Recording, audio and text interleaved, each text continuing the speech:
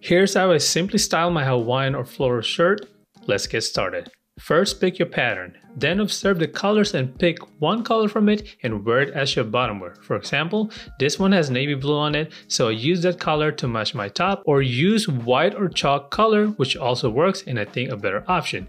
Here's another example with more colors on it. I could use white, green, or even brown as my bottom wear. As for your footwear, you may pick another color from the pattern you chose, or pick a neutral color like white or black to complete your outfit.